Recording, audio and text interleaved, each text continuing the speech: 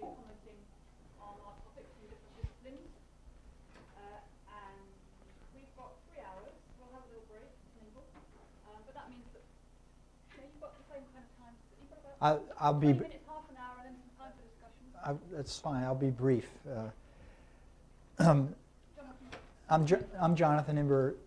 I've taught at Wellesley College for 35 years, and by the end of this talk, I'll be referring to my own college as a laboratory of the etiquette of pluralism. Let me begin by saying that sociology has a long tradition, as Peter Berger's work has represented for many years, a long tradition of interest in religion. In fact, I think it's impossible to argue that the very origins of sociology and Comte and Spencer and Marx and others, they were all preoccupied in one way or another with religion.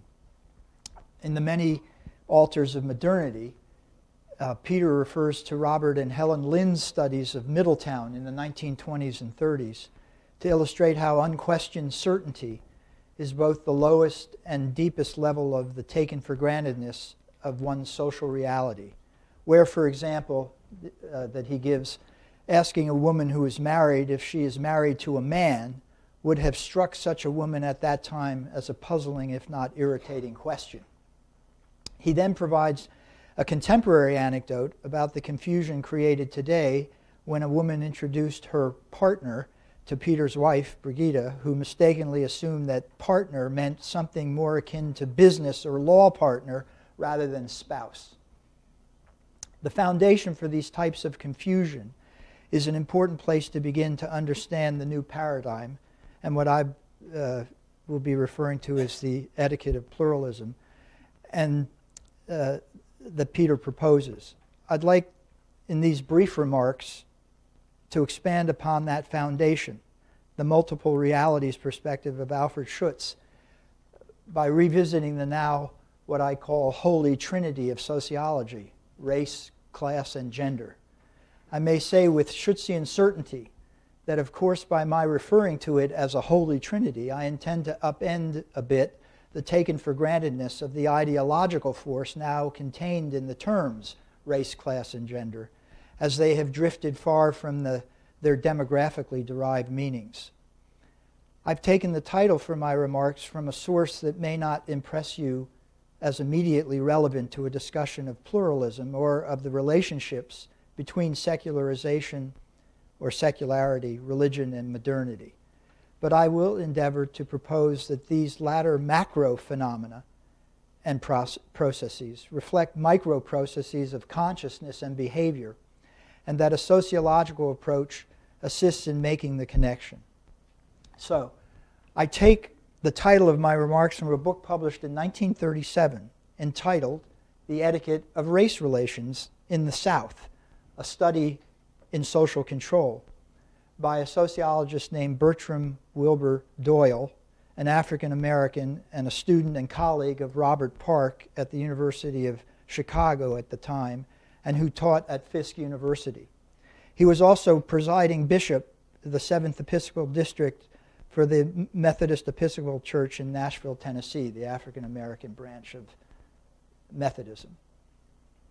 Doyle attributes the importance of the study of etiquette in the history of sociology to Herbert Spencer and William Graham Sumner, both lesser but I would argue no less significant figures in that history than Marx, Weber, or Durkheim. Spencer, Doyle tells us, remarked on the importance of etiquette and social ritual as a form of government or social control, and indeed as a subject for sociological investigation. And Doyle further observes the failure of Reconstruction, that is, after the Civil War, the failure of Reconstruction legislation to effect any fundamental change in the South's caste system is less an illustration of the recalcitrance of the Anglo-Saxon than of Sumner's dictum that it is not possible to reform the mores by law. Etiquette, Doyle argues, is concerned primarily with personal relations. It grows up in the first instance perhaps as the spontaneous expression of one person in the presence of another, of a sentiment of deference. Etiquette accomplishes a great deal in social relations. It conceals more than reveals emotions. It defines and maintains social distances. And Doyle concludes, thus etiquette turns out to be at the same time a principle of social order and an index of the stability of the society in which it exists. The etiquette of race relations reveals a fascinating convergence of a racial code at the same time competing with evidence of its historical demise, as much an example of multiple realities as a prioritizing of those realities. I want to explore the Schutzian claims about these realities as both consciousness claims and historical claims. Doyle illustrates this well with an account he gives about Booker T. Washington. Now I'm quoting from Doyle. It's a bit long. So Doyle writes, one of the methods adopted by Washington to spread his gospel of education was to organize from time to time statewide educational campaigns. On such occasions, he and his party traveled sometimes for a week in a special car, visiting and speaking in every city and center of Negro population. On these occasions, he was frequently visited by delegations of white folk from remote villages along the way who, attracted by the legendary reputation he had achieved, wanted to see this extraordinary man. Southern white people have always been interested in Negro prodigies.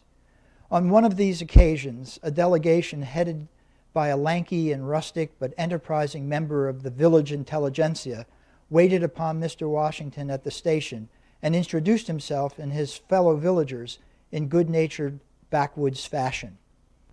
And then Doyle quotes, "You know, Booker, I've been hearing about you. I've been hearing for a long time now, and I sure did want to see you. I've been telling my friends about you. I've been telling them you was one of the biggest men in this country today. Yes, sir, one of the biggest men in the whole country."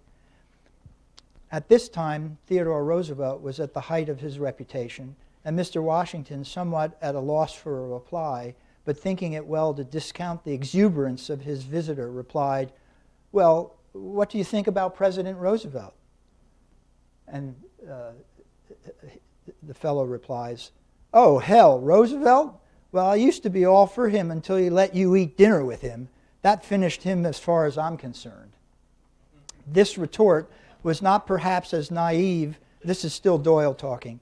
This retort was not perhaps as naive as it may first appear, but it illustrates at any rate the curious and incongruous association of ideas and attitudes that arise out of the necessity of maintaining the customary caste distinctions in a world which is gradually outgrowing them.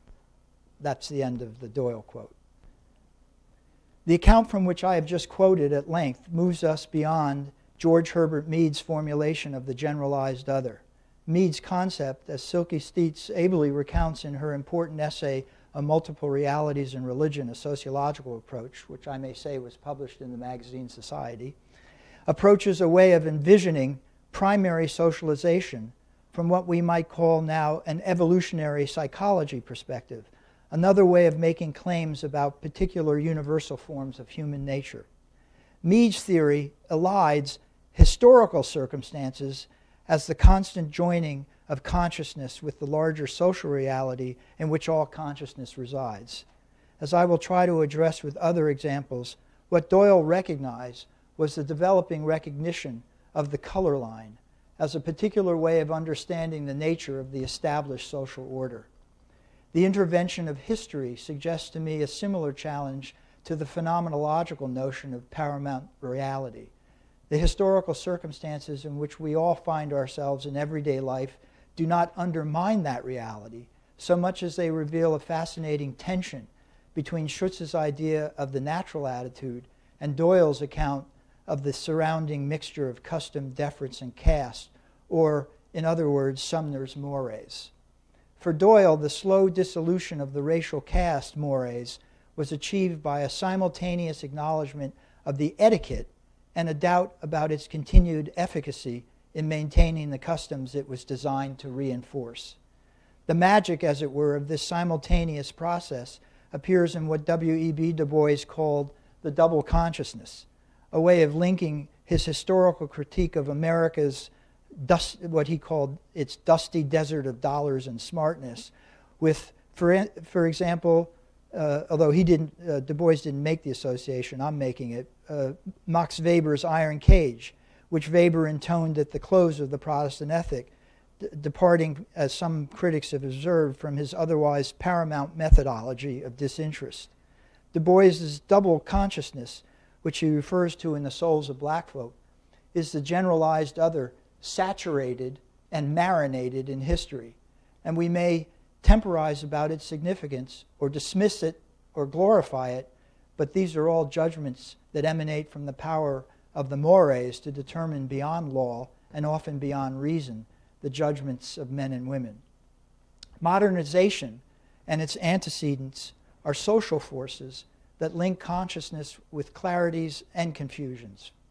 Because modernization is so closely tied to both secularization and scientific and technical advance, the social phenomenon of religion, that is what people call religion and religiosity, looks something akin to caste when viewed by those who equate religion to false consciousness. Let me illustrate the psychological problem. Now I'm shifting away from race to the second of the Holy Trinity, to class. We owe much to Karl Marx, in particular to On the Jewish Question, for the denial of a pluralistic view of religion and modernity. In place of what I consider a natural ambiguity that arises whenever religious practice encounters the paramount reality of everyday life, Marx and Engels famously concluded, "The history of all hitherto existing society is the history of class struggles." And thinking of Doyle, it is no coincidence that the first adversarial pairing referred to in those struggles in the Communist Manifesto is between free man and slave. I've been taught to read this first great line of the first chapter of the Communist Manifesto as either the most profound historical generalization ever written or the most paranoid. In strictly secular terms, Marx's theory represents a complete rejection of pluralism both in history and in consciousness.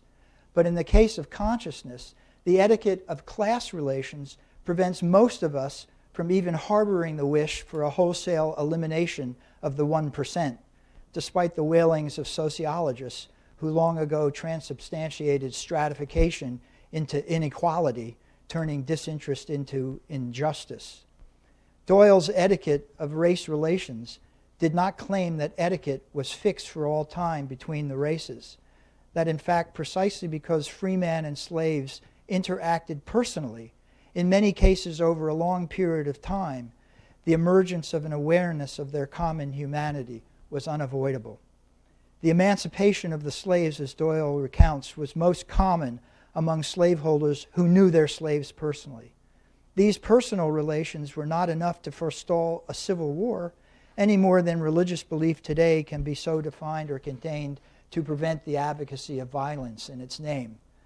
A question that pertains to the changing etiquette of race relations is whether such an etiquette exhibits newer expressions of social control, say in the claims made about racial profiling.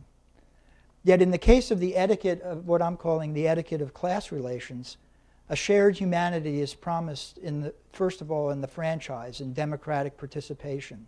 The further left one goes, the greater the criticism of the effectiveness and reality of such participation. The further right one goes, the more the defense of meritocracy has come to stand in for a justification of the perceived inevitability of social stratification. These differences seem inscribed in what we call politics, but most people live well below the threshold of holding their political opinions in ways that are premonitions of civil war. Unlike contemporary uses of race and gender to promote social conflict, class conflict, say in the form of the mostly deceased Occupy Wall Street movement, was part carnival and part anarchist-driven display of a theater of remissive protests that sought the only currency available to it short of premeditated violence, that is, the media's willingness to pay attention to it by reporting its otherwise peaceful activities nationally. Apart from that attention, social stratification is part of the pluralism of class relations, not only between different social classes, but within them as well.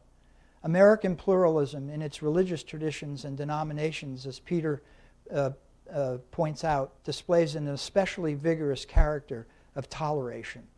I would argue that a powerful etiquette of class relations endures precisely because of an already underlying foundation of religious toleration.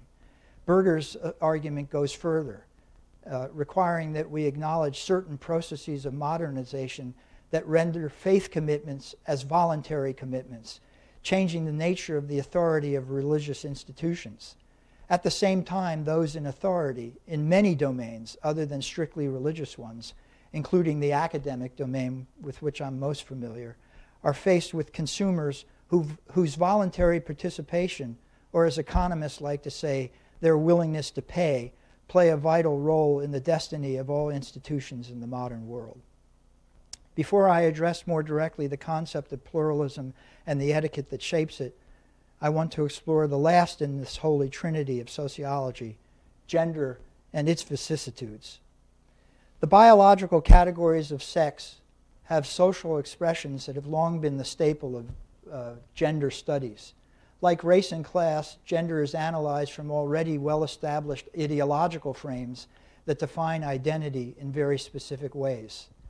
The emergence of transgender identity works first to challenge the way language about such identity is used. But so far as I know, being a woman and wanting to identify as a man, or being a man and wanting to identify as a woman, has not led to those born as male or as female to wish to be other than one or the other, a third sex, as it were. There is, at least at this time, no third sex. That is to say, nature has, with minuscule exception, determined us to be chromosomally designed under two categories that transgenderism works between. It is true that the color line historically created situations in which passing as white followed a similar dynamic at work in transgenderism. The taken for grantedness of race as a social, if not genetic category, remains. What is referred to as identity politics has one of its sources in how identity in any of its primary forms interacts with a now global stock of knowledge about the multiple but clearly not infinite forms of identity available. In another sense, the etiquette of gender relations does not open upon an unlimited form of expressions of identity. In fact, boundaries have been lately powerfully reinforced by affirmations of one social institution in particular, the institution of marriage, that in its conservative and conserving nature now incorporates same-sex couples equal in the marriage status to heterosexual couples. I'm of the conviction that identity politics, which encompasses both race and gender politics especially, is an artifact of modernity. It has become deeply entrenched in the secular worldview of higher education elites because it promises to expose both the constraints and broader possibilities of modernity itself. This takes me to an assessment of Peter's two pluralisms. I quote from the Many Altars of Modernity. We've heard this morning, but it's a very basic thematic of what we're discussing here, so I'll quote again from it. If one is to understand the place of religion in the pluralist phenomenon, one must note that there are two pluralisms in evidence here. The first is the pluralism of different religious options coexisting in the same society.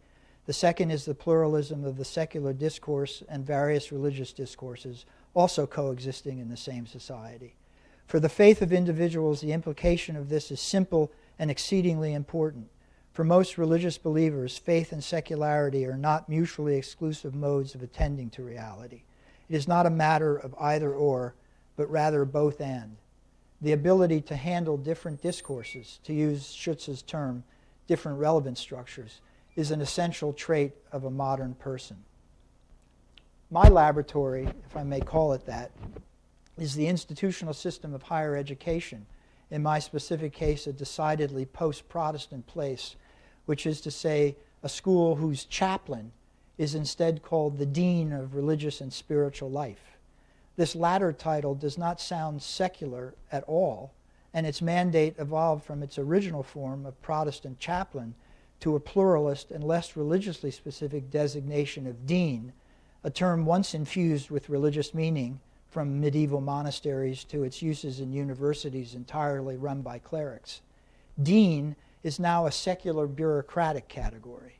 The dean of religious and spiritual life is charged with overseeing what Berger defines as the first of the two pluralisms, that is, different religious options existing in this case at the same college, a society writ small. In fact, the etiquette of pluralism in this case is reinforced precisely by a secular mandate that there cannot be in this kind of liberal arts college only one faith represented, and further that it is essential that no student of any faith tradition be precluded from being represented in the multi-faith model itself. Some years, even Wicca has a voice. Paganism is part of the multicultural dispensation, dovetailing, I would argue, with identity politics. What I am calling here the etiquette of pluralism exemplifies a form of social control that seeks to honor multiple revelations while privileging none. The second pluralism is sociologically more complicated because the historical reality that flows through the evolution from chaplain to dean cannot be immediately explained by a process of secularization. On the contrary, my institution acknowledges clearly the importance of the faith traditions of the life of the college, to the life of the college. There is no mandatory chapel, however, or Bible requirement, as once was the case until the late 1960s. I think even Hillary Clinton had to take the Bible requirement. But the faculty have argued for decades about a multicultural requirement, which insists that students know something about a culture other than their own. This by now rather quaint argument does implicate a certain kind of faith that the more liberal churches and synagogues have embraced. I wonder if it confirms the coexisting nature of the pluralism Berger describes as the both-and type. What is finally interesting to me is how much faith and secularity now mutually reinforce each other. Yet the so-called culture wars have created the impression that when it comes to religion, only fundamentalists represent religion, and when it comes to the secular, only atheists represent secularity. What Peter Berger has faithfully enabled us to see is that the new paradigm calls for a sustained empirical effort to understand how modernity, despite the radical poles within it, is pushing all of us in the direction of making peace with the enduring presence of both religion and secularity in human life. Thank you.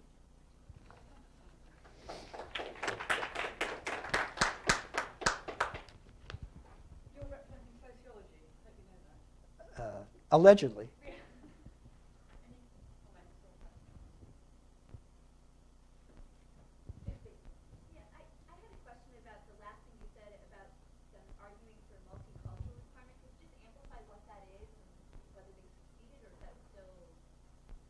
So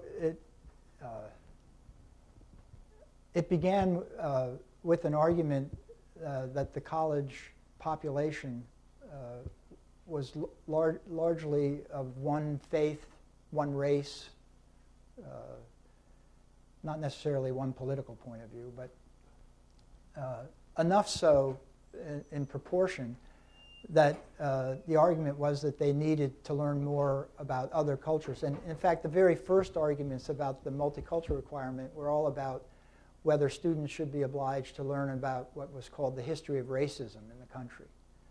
That was soundly defeated in the college back in the 1980s, not because most faculty disagreed with what they thought might be important to learn about the history of racism, but that it had a real impact on how such a course would be developed and what it would take away from certain departments who might not get to participate in providing faculty for the teaching of it.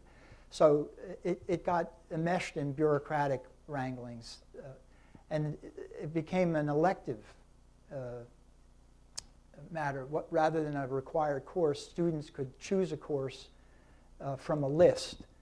And that didn't last for more than 5 or 6 years until it was determined that the list did not necessarily provide as many options as there were students that needed to learn something other than their own culture. So it became even more elective in the sense that they could sign up for any course and a faculty member or dean could indicate that it fulfilled the multicultural requirement. I think they call that watering it down.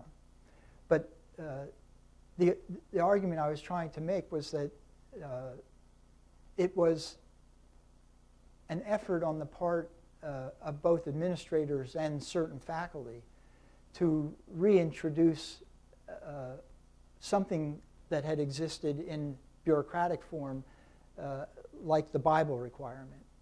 Students had to take a semester of Old Testament and New Testament up until the late 1960s, when they abolished it as a requirement. It decentered the religion department at Wellesley in profound ways in terms of enrollment. And I did research on this years ago because I used it as an argument against the multicultural requirement. I was against the reimposition of something that every student had to know. Eliot at Harvard in the late 19th century introduced the elective system, and we have distribution requirements. You need to take a course in art. In other words, there is some argument for breadth, but I was against the argument for insisting that they all have to take one course. That's where that all comes from.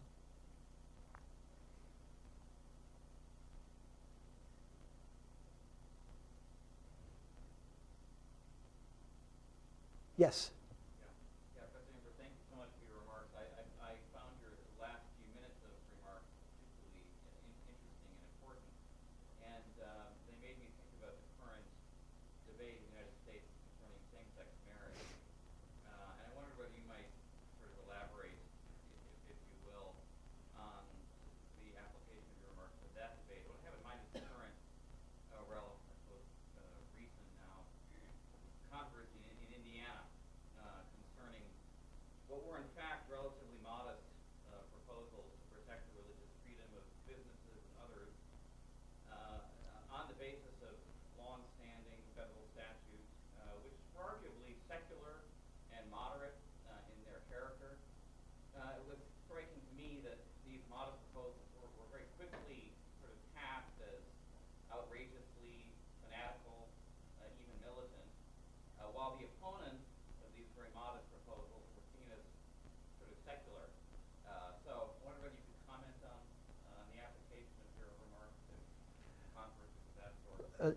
The first thing I would say is that it definitely speaks to a breakdown in the etiquette of pluralism I was trying to argue for. Look, to me, that particular issue, that particular incident, the pressure that has been galvanized in reaction to those state legislatures passing their religious liberty acts, it reminds me of the kinds of conflagrations that now almost a generation ago were being described as a culture war, as part of the culture war. And I'm not convinced that we're in the same place about the culture wars that we were then, because they had much more political traction then. What seems to be the case here is that some of this is going to be worked out in the courts, and some of it is going to be worked out more quietly in people's understanding of who's being affected in what ways. So I don't have an answer specifically to thinking about how that gets resolved, but by analogy, I do think that there's a lot to have learned from the way that I formulated a notion of etiquette, that we have a legal system that and we complement that system by and large with helping us settle disagreements and disputes. The mobbing that went on is indicative of a way in which the social media now operates to inform people about what's going on. So by analogy, I'll give you my interpretation of reactions, say, to events in Ferguson and to events even more recently, the way that it gets picked up in social media and then comes to the college campus. And I've had numerous conversations with students who find it relatively easy to go out in the quad and raise up posters and protest. And then I ask them, what do they know about the legal system in which these things operate? What can they do that's more effective than just voicing protest? And that's where I put a lot of this. Does it have real consequences for certain people in certain businesses? There's no question about that. But it strikes me that it's going to be long-term dealt with at the level of personal relations, people who know each other, and dealt with in those terms. And that's the origins of the reduction of conflict generally. Yeah, can I ask you about when two sorts of etiquette come into conflict with each other? And I'm thinking of the etiquette of women's rights versus the etiquette of minority oppression. We have in Britain an appalling fellow, we've got many appalling fellows, but this is a particularly appalling fellow called George Galloway. Oh, yeah. Who's a rabble-rouser and basically rousing up the Muslim community. And he was saying yesterday that his Labour opponent has claimed that she was forced into marriage at the age of 15. And he's produced, yesterday he produced her marriage certificate and said that she wasn't 15, she was 16. And she wasn't forced into marriage because her parents consented to this marriage. And there's been thousands of people, about 10,000 people, applauding him and supporting him and saying that this was a marvellous thing. This is a person who has his roots on the very left of the Labour Party and yet is embracing a sort of patriarchal oppression in the name of the left. What happens when these two etiquettes come into conflict? And is that going to be something that shapes discussion of religion in the future? What aspect of the etiquette are you saying is related to religion? Well, because the fundamental conflict is over Islam, basically. Because Islam is, on the one hand, the religion of people who are regarded as oppressed, who are racial minorities in Europe. And their basic claims are in extraordinary tension with the basic claims of feminism and gender rights, things like that. And that's a huge problem for the left, for many reasons, not least that the left, quite often in politics, represent constituencies which have large numbers of professional women and also large numbers of ethnic minority Muslims. So two forms of etiquette as well as a lot of other things that are in conflict. I'm not sure how to answer that. What I was thinking in the context of talking about the etiquette of race relations, the etiquette of class and gender relations, is that something that we generally refer to in the United States as civil society, and that it owes its formation and maintenance to two distinct phenomena. One is the role that religion has played historically in American life, and the other is that civil society insists on people having familiarity with each other, knowing something about each other. And that can be at a variety of levels of familiarity, from friendship to different kinds of civic engagement, belonging to clubs. In other words, I was trying to lay out the fact that historically these etiquettes are not fixed in time, but that they remain viable precisely because we all have expectations about certain boundaries that enable us to get along. And that's why I emphasize the fact that etiquette doesn't mean you have to know someone well, but in order to trust them without knowing them well, we have mutual expectations of how we're going to treat each other. And that's part, I would think in a phenomenological sense, that's part of the life world. But it's a life world that I was trying to make more explicit in terms of its historicity, so that Doyle's life world that revolved around the color line was being challenged simply by Doyle's effort to understand it. Just going to piggyback on this. I wonder if one way of framing this might be, you talked about an etiquette of respect on gender and sexuality, an etiquette of respect for race relations, and that might be a key to religious pluralism when we think about it. But what if an etiquette of respect for diverse religions comes into conflict with an etiquette of respect on one of these other dimensions, like, for example, gender and sexuality? Then an etiquette of respect that increases our deference to some religious groups having the right to live the way they want may actually require us to scale back our etiquette of respect for diversity of gender and sexual identity. Or may come into, maybe there's an irresolvable conflict. How do you see that as an issue? Yeah, and as I said before, I think that the characteristic way that emerged in sociological literature would be, for instance, James Davison Hunter's book on culture wars.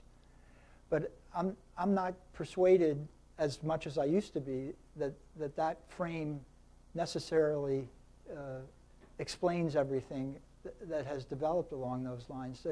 That for instance, it is important to recognize that there are forces, obviously from a political standpoint, largely from a more radical perspective, and I said this, I tried to say it here, that view religion in the same way that Doyle describes caste. That is, that views it as entrenched in worldviews that are being supplanted and surpassed by these new forces. And we've had a remarkable pluralism within our own society that has dealt with that in the mores for a very long time, so that we don't persecute homosexuals anymore. So, I imagine that there's very few in the religious traditions, as we understand them today, that would advocate that. But it used to be a matter of state. And so I guess that's what I was trying to say, that the etiquette about it has evolved. I understand both the questions about the turning of religious conviction into bigotry, and wouldn't sanction that interpretation for a millisecond. At the same, yeah, go ahead. But doesn't this necessitate a political conflict? I'm not saying that because I welcome it, though. I'm just saying I foresee it. I take the point that the culture war paradigm may not be as useful anymore because, for example, the people defending religious minorities and the people defending sexual minorities or liberation of women are both on the left. Yeah. Right. So the old left versus right is insufficient for the and there are similar divisions on the right as well. And yet, if my insistence on the liberation of women from patriarchy and your insistence on the liberation of minority religions, it could be Islam or it could be fundamentalist, a sort of fundamentalist Christianity in many parts of the U.S. Your interest in protecting religious minorities may come into immediate conflict. Either the law, so you said the law isn't interested in persecuting homosexuals anymore, but there is still a question: is the law going to rescue 16-year-old girls who may be subject to forced marriage?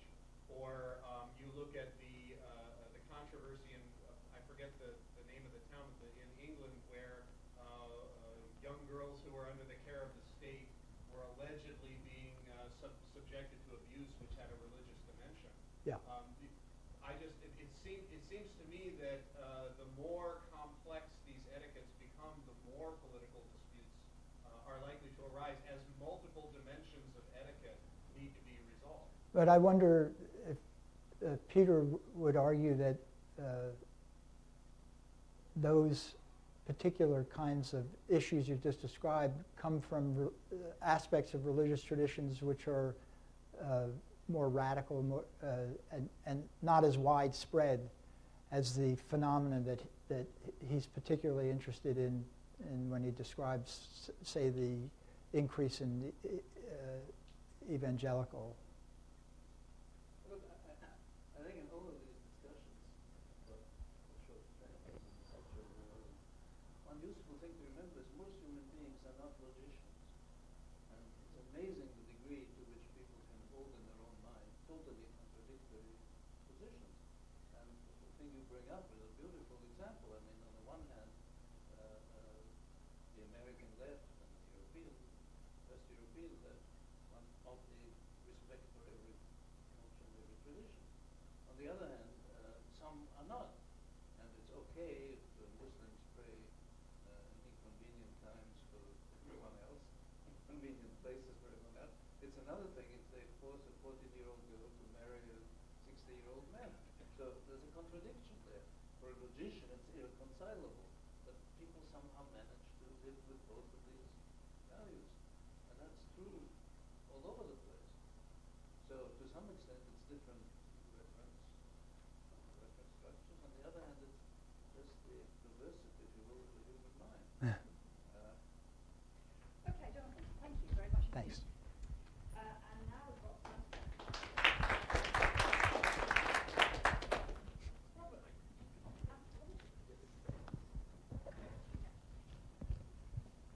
Oh, sorry. Yeah, I'll let you get it.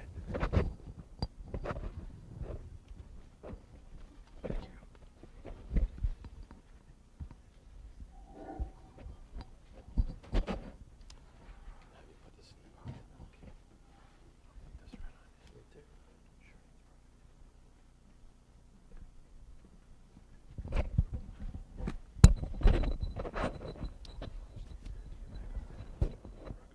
Okay, thank you.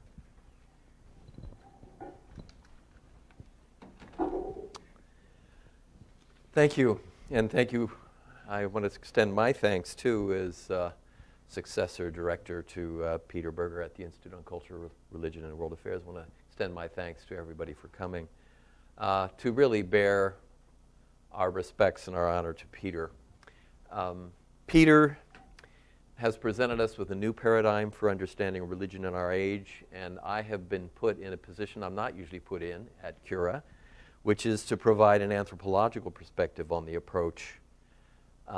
Any of you in the audience who are familiar with my professional affiliation may note a small irony to the invitation, and it is that I've been a colleague of Peter's at the Institute since 1986, 30 years next year. And therefore, to misuse a phrase that comes up regularly in Peter's book, I'm perhaps more a fitting representative of cognitive contamination than I am a pure anthropological type.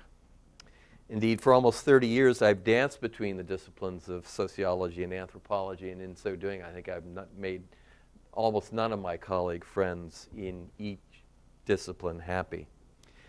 So I bring a perspective to Peter's book that reflects more binocular tacking, to switch metaphors, than it does a singular or consistent anthropological gaze. But hopefully my perspective affords me the opportunity to juxtapose Peter's always steadied theoretical excursion, which lies squarely within interpretive sociology he helped to create. Juxtapose that with cultural anthropology's more chaotic, always more chaotic theoretical parade. So what I want to do today then in my remarks is highlight not the whole, but those portions of the Berger paradigm that touch on matters where my colleagues in anthropology have also staked some claims and offered insights into how we might understand a religion in plurality, both in earlier times and in relation to the coexistential challenges of our age. 3 points of theoretical comparison emerge from this juxtaposition, and I'll just begin by highlighting them. The first has to do with what I regard as the most profound of insights from Peter's new paradigm, namely that the most politically and ethically consequential feature of religion in our late modern age is not religion's decline, but the globalization of the two pluralisms. My view on this portion of the Berger paradigm is that anthropological research, and I might say comparative research in religious studies, both confirms and has much to learn from the subtle insights the model offers.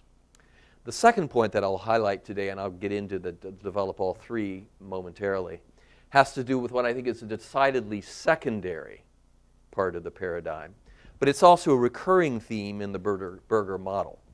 Namely, I'm referring to the historical chronology and what we might call the phenomenological psychology said to characterize the transition from pre-modern to modern or late modern societies.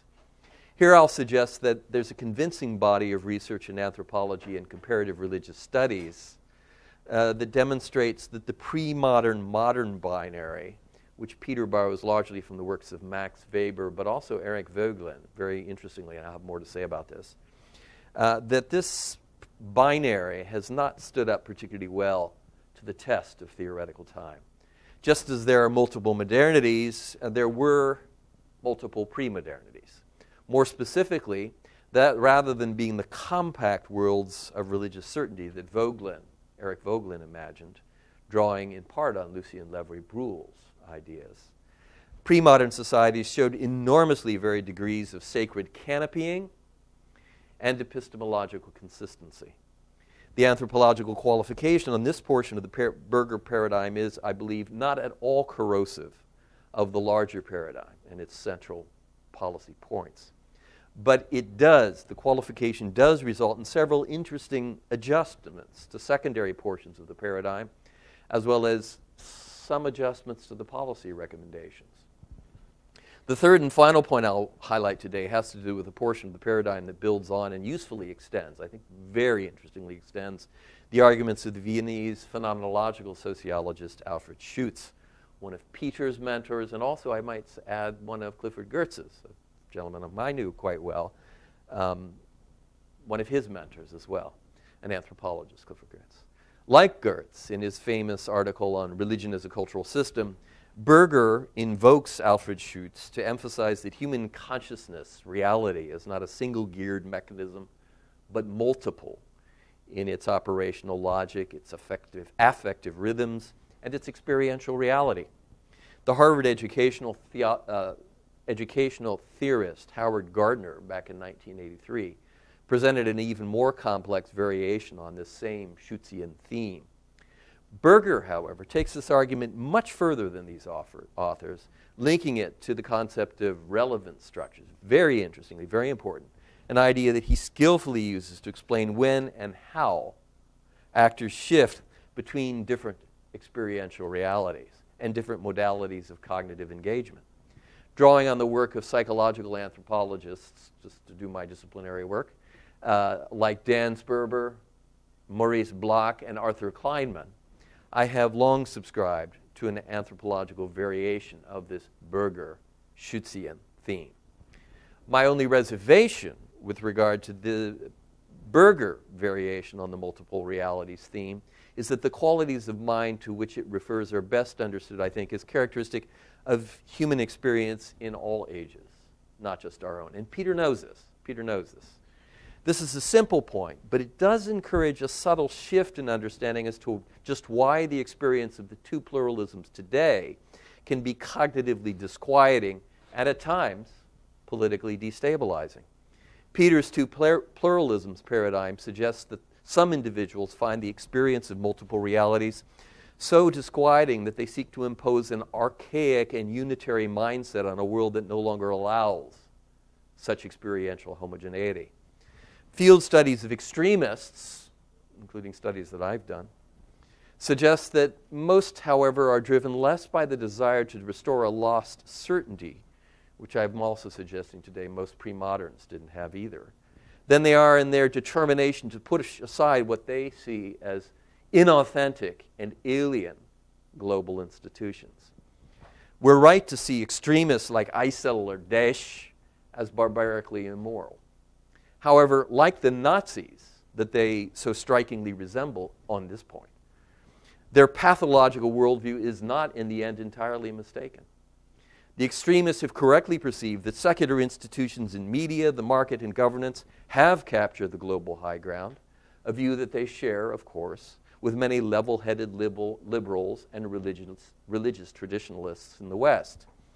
If I'm right on this point, this qualification on the Berger paradigm, too, has implications, some secondary adjustments to the kinds of formula for peace Peter wishes to offer. So now let me just expand on those really quickly. These are my three themes. Bear with me as I try to unpack them in a little bit more detail. So at the core, point one, at the core of the paradigm is the simple but important insight that the most politically and ethically consequential religious development in modern times is not the old secularization saw of religion's privatization and decline, but the two pluralisms, which Peter defines as, quote, the coexistence of different religions and the coexistence of religion and secular discourses, end quote. What makes the two pluralisms so sociologically complex is that their coexistence, quote, occurs both in the minds of individuals and in social space. Very important points. As Peter makes clear, neither the new paradigm's rejection of the end of religion thesis nor its highlighting of the ascendance of secular spheres is entirely novel. He makes this very clear. Both points have been the subject of important prior scholarship, like scholars like Jose Casanova, who we invited here, as well as David Martin, earlier as well, Charles Taylor on the immanent frame, and more recently, the psychological anthropologist Tanya Luhrmann on the cognitive leaps between the religious and secular taken by certain evangelicals here in the United States. So the truly novel part of the new paradigm, then, has to do actually more with the second of the two pluralisms than it does religious pluralism per se. Namely, it has to do with the coexistence of secular and religious fields. I quote Peter, "Modernity has indeed produced a secular discourse which enables people to deal with many areas of life without reference to any religious definitions of reality." Powerfully, powerfully true. Berger adds an important detail to this insight when he points out that the major difference between his paradigm and the related argument, very similar argument at first, Charles Taylor makes with regard to the immanent frame, has to do with the fact that, and I quote Peter, Taylor is a philosopher, and the process he analyzes occurs primarily in the realm of ideas, end quote. What comes next in Peter's statement, and his differentiation from Taylor, in the two pluralisms formulation is the most distinctive and I think welcome of contrasts with regards to Berger as opposed to Taylor. Peter says, "It is important to understand that the course of human events is not primarily a history of ideas, because even as ideas matter and influence events, in the end their plausibility rests on developments that have nothing to do with ideas, but have an affinity, critical term, an affinity with much coarser political and economic interests," end quote. Now, correctly understood, this last argument, which could be understood in many different ways, but knowing Peter, reading the book, this last argument with regard to affinities refers not to a Marxian political economic determination in the last instance, as people used to say in the 70s, but a principle from the sociology of knowledge developed first by Alfred Schutz and then extended really quite brilliantly by Berger more than 50 years ago. It has to do in particular with the recognition that ideas and cognitive mindsets get their purchase on social actors, not because they are philosophically systematic, as Taylor seems to imply, nor least of all because they are part of an all-powerful Foucaultian discourse, but because relevant structures, what are those? Certain need-creating and frame-confirming circumstances in the larger world make those ideas and mindsets consonant with the aspirational projects of great masses of individuals. Peter cites Leon Festinger in this regard. Very good reference. It's an old reference, 1957, but Festinger was in many ways way ahead of his times in thinking about the way in which frames and resonance and relevant structures work. In short, ideas matter when they resonate with the hopes and needs of ordinary people, not as they resonate not because of their intellectual systematicity per se.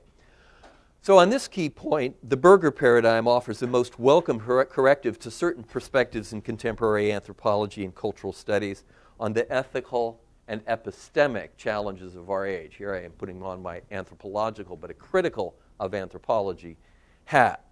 Anthropologists of secularism, including most notably Talal Asad, whose work in many regards I respect, and I know him personally and respect him greatly, but most anthropologists of secularism have long argued that the pervasiveness of secularism in the modern world is the result of a more or less all-controlling Foucaultian, or we would have to if we were being technical about this, young Foucaultian episteme, an episteme that was made in the West and then deployed to capture and colonize hapless global minds.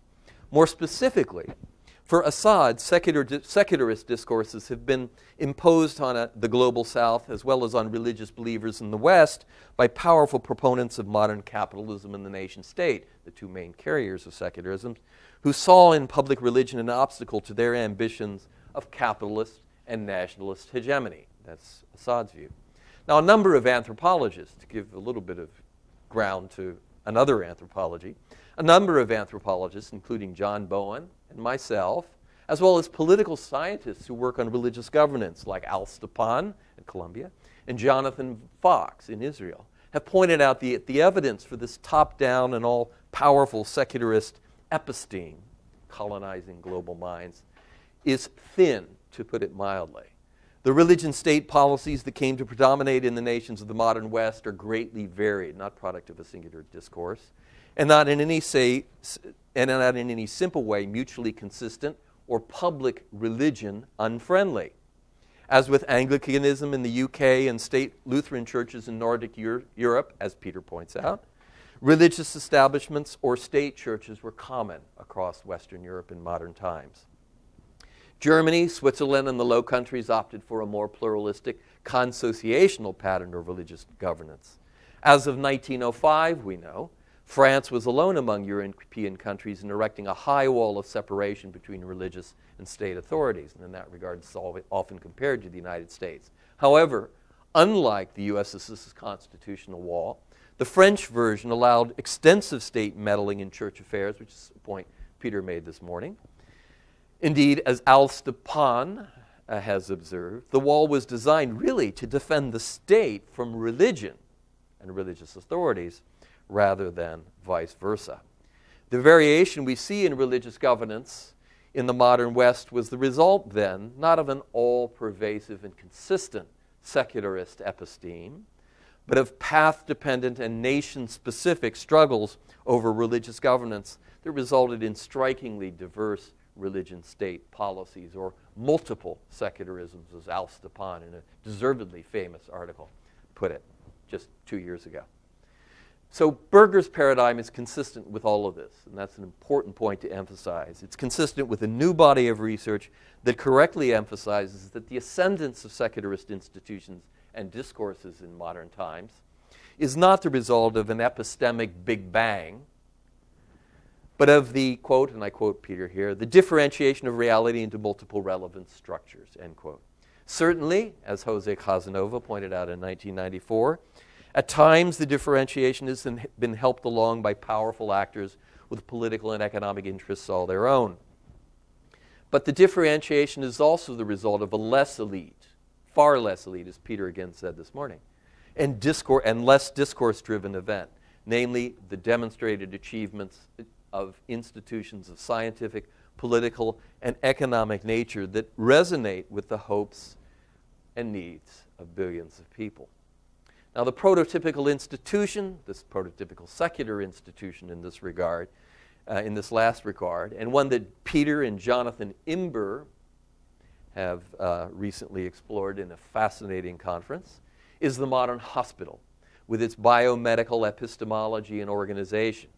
All around the world, as Peter says in his book, people rush to hospitals when ill, not because their minds have been taken over by secularist epistemes, but because this institution's success rate at dealing with health crises has been good enough to convince many people that biomedical techniques lacking in any religious grounding are more likely than other alternatives to meet certain health needs. Doesn't mean other alternatives are necessarily excluded. It means the biomedical one is taken seriously by many, many people.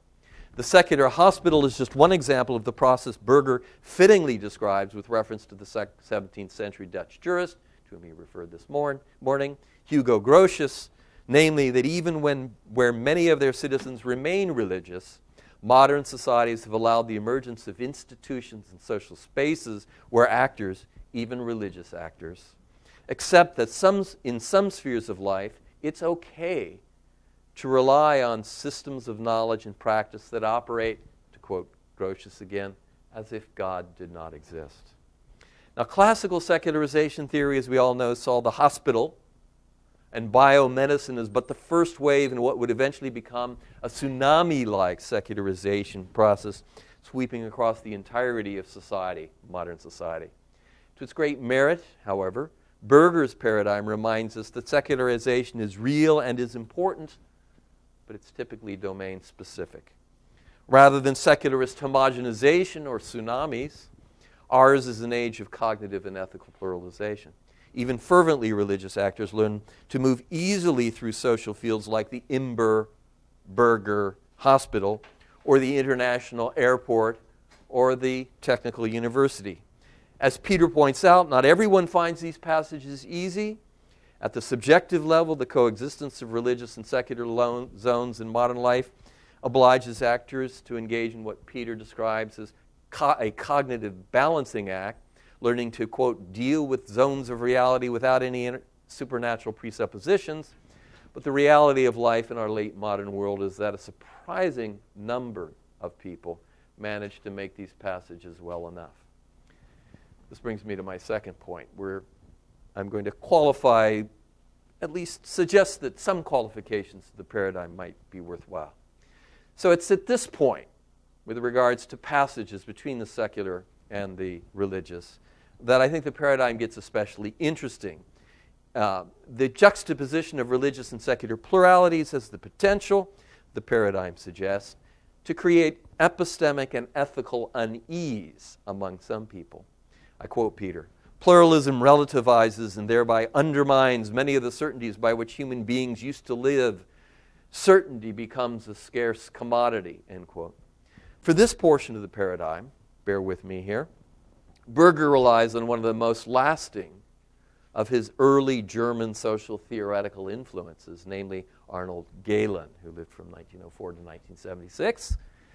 The Berger paradigm invokes Gehlen to propose a philosophical anthropology in which a primary quality of his human nature is that it has a meager repertoire of instincts, quoting Peter, and thus relies on social learning of institutional routines to, quote, provide a program of action that instincts fail to provide, end quote. Galen's view of human nature bears a striking resemblance, I might note, to that of Clifford Geertz in his early work, including his two introductory essays in the interpretation of cultures, which also, I might add, explicitly cite Schutz. Building on Gehlen, however, Berger goes further than Geertz, arguing that our biocultural nature reflects a distinctive social psychology and creates specific epistemological needs. In particular, for most of us, the learning of instinctual behavioral programs allows us to background taken for granted aspects of our social world, thereby freeing us to concentrate on choosing from among an array of foreground options, a choice theme that Peter talked about this morning.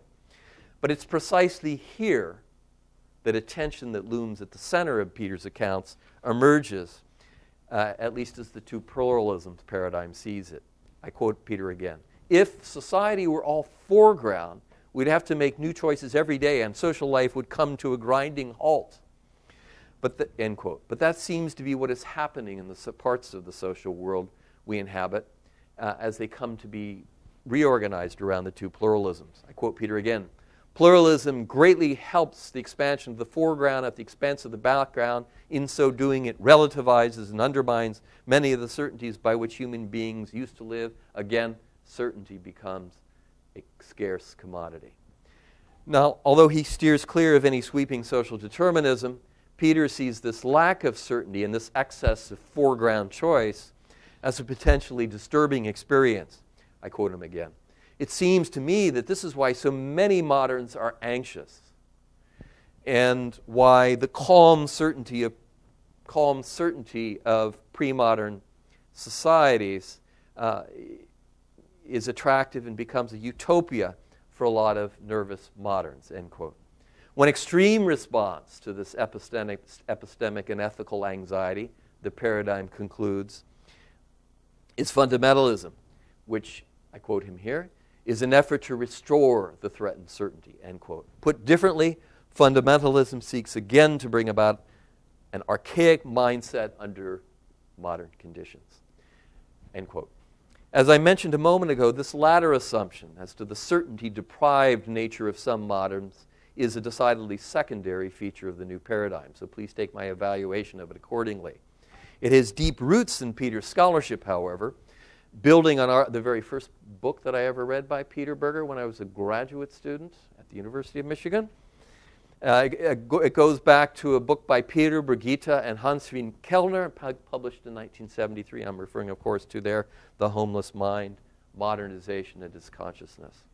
Although not central to the two pluralisms paradigm's core diagnosis, the premise does inform some of the political diagnoses and formulas for peace that Peter develops towards the end of the book.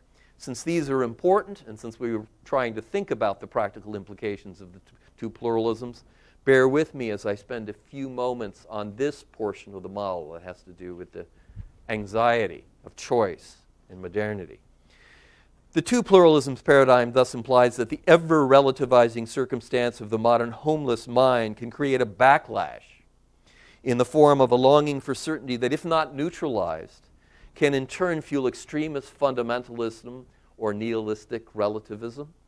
The plausibility of this premise depends in part on the social psychological realism of the Berger-Galen anthropology of human nature. This model asserts, this portion of the model asserts, that consciousness in pre-modern societies was characterized by, again, quote, a very high degree of consensus about the basic definitions of reality, end quote. The portrait of pre-moderns invoked by the Berger paradigm here was once foundational to classical sociology, including Durkheim's views on the collective consciousness in pre-modern societies. Its origins go back in a different way to Lucien Levy-Bruhl's 1910 model of the primitive mentality, as expressed in How Natives Think. However, Berger's model of pre-modern consciousness relies much more heavily on a more sophisticated version of this argument, as developed by the great historian of comparative civilizations, one of my favorite authors, Eric Voegelin, 1901 to 1985. From Voegelin, the paradigm borrows the idea that reality in pre-modern societies is characterized by a thorough compactness. Compactness is the social and epistemic state in which, I'm quoting Peter, religious meanings and rituals are intertwined with every aspect of human life. What we have come to differentiate as natural and supernatural continuously interpenetrate, end quote. This model of pre-modern consciousness, I would suggest, a small point, hasn't stood up well under the test of time and theoretical research. More than 40 years ago, someone Peter knew, the anthropologist Mary Douglas, no nihilist relativist, but a theologically conservative English Catholic, wrote a brilliant book in which she decried what she called the myth of the pious primitive and the tendency in modern social theory, particularly its Durkheimian variants, to see all pre-modern actors as inhabiting densely religious worlds in which the natural and supernatural are so interwoven that there's little room for uncertainty or agnostic doubt. With her trademark humor and far-ranging comparisons, and they remain brilliant, I think, to this day, Douglas's natural symbols show that many pre-moderns are actually rather cognitively eclectic and religiously indifferent. Indeed, if there is a recurring error in modern Western generalizations about pre-moderns, it's less, as Talal Asad has claimed, a tendency to think religion in terms of Protestant-inspired models of inner belief. I actually don't think we do that all the time. Then it is the tendency to assume that everyone in pre-modern societies is religious and the religious perspective is an all-enveloping epistemic and moral canopy. Mary Douglas's mentor, E. Evans Pritchard, himself a late light convert to Catholicism, I might note, had contributed to what was early 20th century anthropology's, I don't usually stand up for my discipline, but anyway, early 20th century anthropology's one of its most lasting contributions. The recognition that people in pre-modern or small-scale societies shift between different realities or modes of cognitive processing all the time. No less important, the past 2 generations have encouraged us to recognize that many pre-modern societies work quite well without having much of a religious canopy at all. Some do, some don't have such a canopy.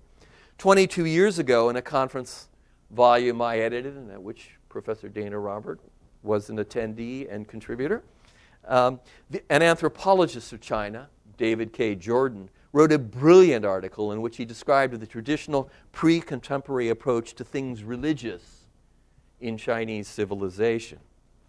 Very interesting.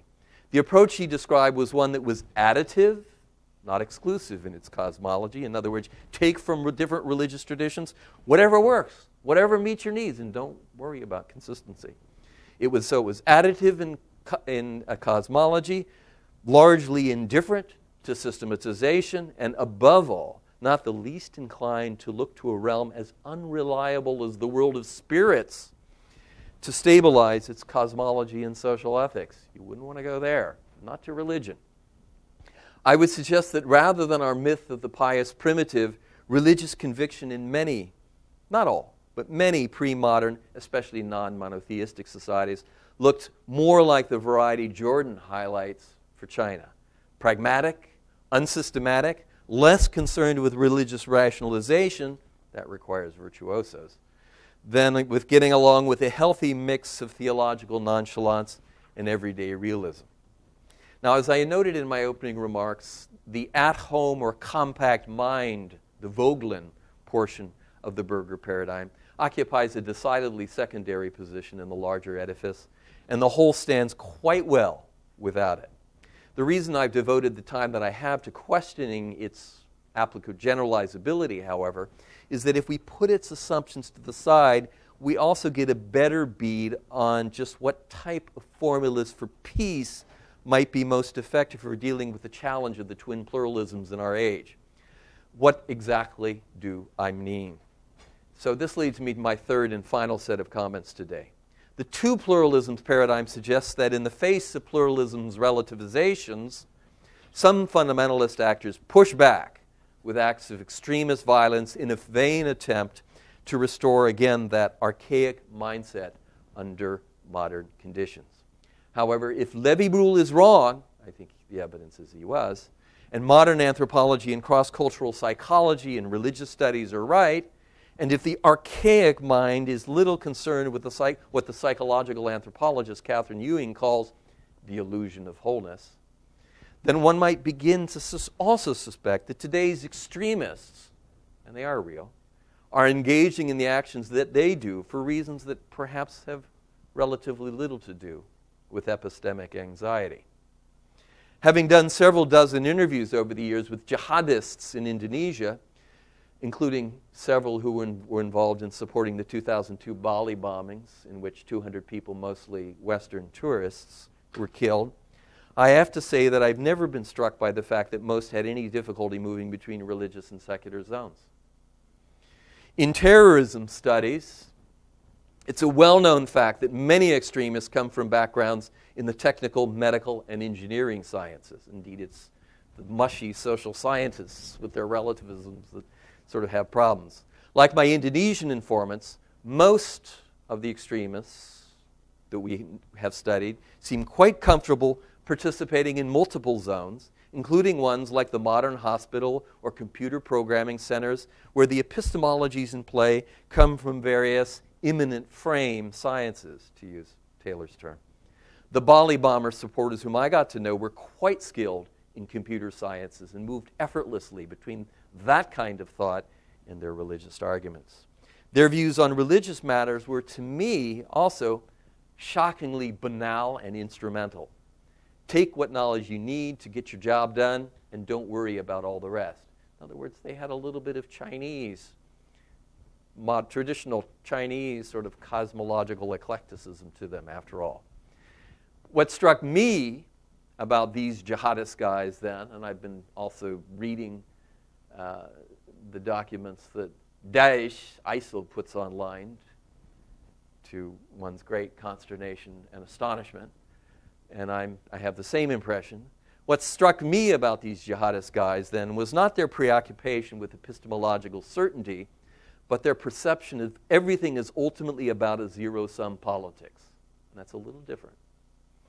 They were determined religious warriors, or, depending on your viewpoint, superficial religious hoodlums. And that's how they struck me. That's what they, as I got to know these guys, some were, I developed actually pretty good relations with. Impatient with the tedious erudition of their sober-minded Muslim fellows, and eager to take the fight to apostates, Shia, and Americans. One indirect but revealing measure of my informant's ease with at least one small portion of the two pluralisms, they were unfailingly polite with me during our meetings. The bottom line for these guys then was not an anti-modern desire to restore archaic certainties, but a hyper-modern tendency to see everything as political and politics as intrinsically zero-sum. Theirs was an exaggerated version of a power is everything mentality that is lamentably widespread in our age, including among, of course, many people who are not at all extreme. Bear with me now for one more example. Okay. Just, if I may today, and I'll go much, much shorter tomorrow when I'm supposed to talk about Islam, and I'm sort of wrapped it into one here. Like Germany's National Socialists in the 1930s, Daesh, or ISIL, emerged out of the circumstances of catastrophic political collapse and social humiliation at the hands of perceived civilizational enemies. Consistent with this perception, this fantasy, both the Nazis and ISIL aspire to perform, to enact a political order based on spectacular assertions of in-group superiority. That's the driving animus. In-group superiority accompanied by equally spectacular acts of humiliation of the out-group other. That's what's in play here.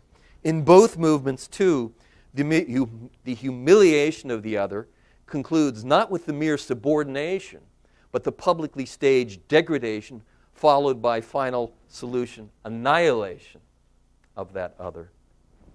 There's a social construction of reality here, for sure, but it's more a matter of the construction of social hatred and superiority than it is a concern about cognitive certainty. In this regard, it's again revealing that both the Nazis and Daesh dedicated great resources to the vivid theatricalization of power. The fact that its horror is so wantonly amplified, and as with Daesh, sent around the globe to the internet through grisly high-definition videos, offers a clear reminder of their core concern, which is not religious or legal certainty, but the demonstration of hatred triumphant. Now, this is awful stuff, I know, not the kind of thing we want to really be celebrating today. So what does any of it have to do with formulas for peace, which is what I really want to end on? My remarks are in broad agreement with, but also suggest a small adjustment to the formulas for peace Peter presents at the end of his fine book. I believe that the paradigm is right to argue that one of the primary challenges to pluralist coexistence today is the rise of various exclusivist extremisms. However, I've also suggested that which is animating these movements is not so much epistemological panic as the perceived marginalization and exclusion of some deeply cherished portion of one's dignity and self-identity. I phrased my description of these people just deliberately broadly and neutrally so as to invite all of us to recognize that the phenomenon of which Nazism and Daesh are part is an extreme version of political and moral tensions that in less pathological form are actually pretty widespread in our world. The tensions to which I'm referring here have to do with something of which, however incompletely, Max Weber was deeply cognizant, and I'd like to bring that portion into Peter's two paradigms. Namely, that the modern world is marked by the, quote, rationalization or systematic reorganization of broad swaths of modern society around certain powerful assemblages of social structure and values. As Weber showed, modern capitalism is one of the more powerful of these modern rationalizations, but there are others, including that associated with the modern nation state, or that which we see operative on a much smaller scale in the institution of the hospital that Peter and Jonathan have so vividly, and I think correctly, analyzed. Rationalization involves the systematic reorganization of certain means and schemes in light of a dominant value referent. And by linking values, knowledge, and administrative power in the way it does, rationalization is a peculiarly potent form of modern social change. Its effects reach deep. They're felt everywhere, from macro government to intimate micro-subjectivity. So what's this have to do with formulas for peace? Sorry, I know this is a little bit long-winded. As Weber knew well, however, however much it may have once relied on a religious ethic, modern capitalism has had the tendency to press forward into spheres of social life organized at one point around different paramount values, including those of religion and the family, and reorganize those spheres in light of a more exclusively economic ethic. In many parts of the modern world, politics too, think Africa, South Asia, China, politics too has come to be marked by new forms of political rationalization from the macro to the micro, often based on a more generalized and abstract politics of the nation state or the party or some other sodality or political allegiance. Of course, there's nothing wrong with either of these value and orders rationalizations. Modern capitalism's economic rationalizations have resulted in great increases in productivity, prosperity, and social efficiency. In many countries, too, nation-state politics has resulted in more inclusive rather than exclusive forms of political participation. However, as Weber correctly sensed, economic and political rationalization like these may be deeply disquieting for those in society who aspire, for whatever reason, to some alternative value system and alternative value rationalization of society. For those who do feel estranged or marginalized from the hegemonic rationalizations transforming our world, and they are, the very pervasiveness of the change, its systematicity in rationalizing power, may well inspire the formation of alternate ethical imaginaries that mimic the dominant rationalizations, even while displacing those rationalizations' core values and authorities. Most such alterities need not be extremist in any form.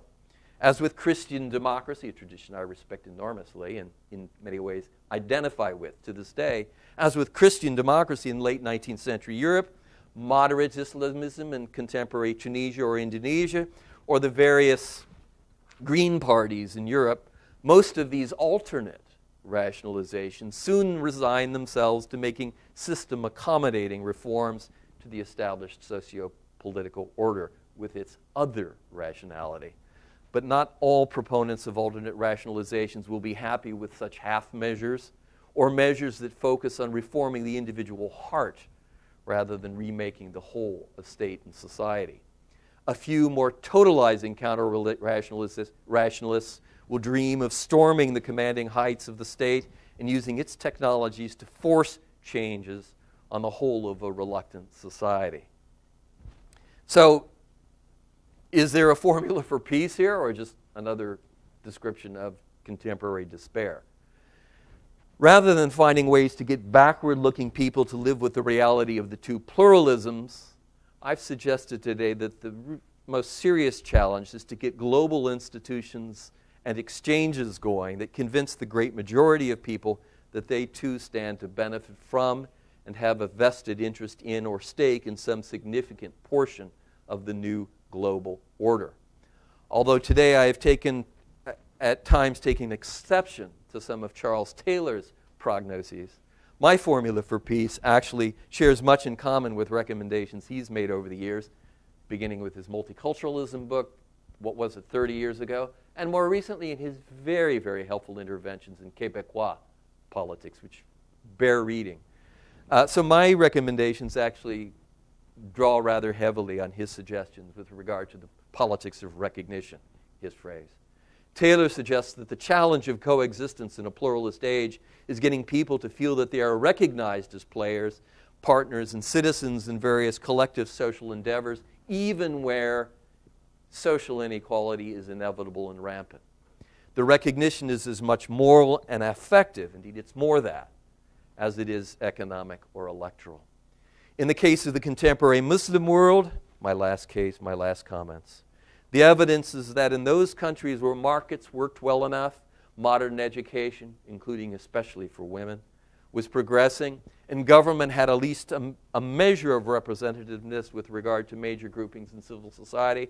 Those who would appeal to pluralisms denying totalitarianism of an Islamist sort have actually had few buyers. There are few shining democracies among them, hear me correctly, but Indonesia, Malaysia, yes, even Turkey, Morocco, Jordan, and Senegal, these Muslim majority countries are for the most part countries that are putting together a politics of recognition that's close to working. If my formula for peace sounds rather old-fashioned, that's because it is, at least in a politics of recognition way. It's at least 30 years old. Yes, we have to be attentive to the distinctive ways in which different religious and normative traditions engage the two pluralisms, but we have to work above all to make people feel that they have a stake in the larger ways of life, especially moral ways of life, different peoples have created living in a world of two pluralisms. You might ask, isn't building stakeholder societies a hopelessly long-term formula for peace? It is. And the great wars of the 19th and 20th century West show that it's not easy, its challenge never ends, and it will encounter sometimes horrifically violent setbacks, as it is today in the Middle East. In the meantime, particularly where the politics of recognition is not yet secure, we may have to take more immediate measures. These include putting in place institutions for the defense of this civic pluralist way of life against, and for the moment they seem many, against those who seem determined to bring the entire pluralist two pluralist edifice down. But there's the two pluralisms rub. We will do so, we will put those defensives in place more effectively if we recognize that our battle is not just our own, and that there are many people from diverse faiths, not least the great majority of Muslims, who want us to finally recognize that our fight is also theirs. Thank you. I'm sorry for going over.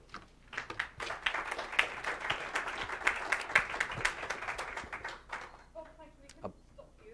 Good. As you demonstrated to us, the outworkings of two pluralisms, you just brought hands on it in terms of geopolitics. That was absolutely wonderful. Thank you. But we are going to have to stop. Please. I'm afraid there's no time. Good.